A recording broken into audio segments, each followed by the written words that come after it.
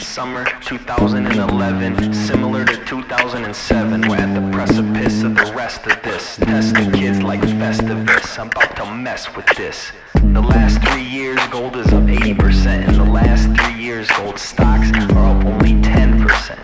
This currency is a farce. They say that gold is a bubble, but I think once again it's the Keynesians in trouble.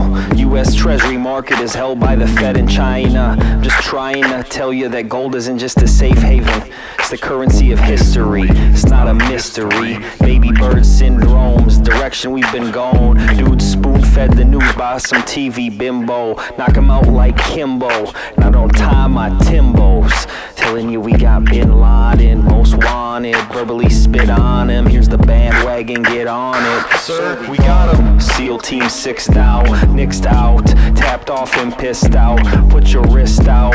USA gets the drugs from the CIA until the plane crashes with cocaine in Mexico. Sorry to get so technical, I stress the flow when the rest will go. Still on the pedestal, I'm the spectacle.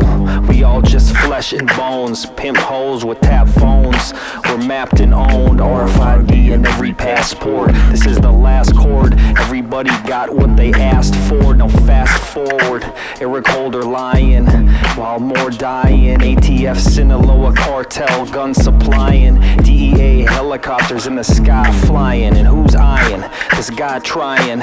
Most false flag explosions to produce the planned monetary implosion. I expose them, who am I to speak the truth? But it's do or die. And if I'm found with multiple bullet wounds in my head, I promise it was not a suicide. No, move aside, got some bigger fish to fry.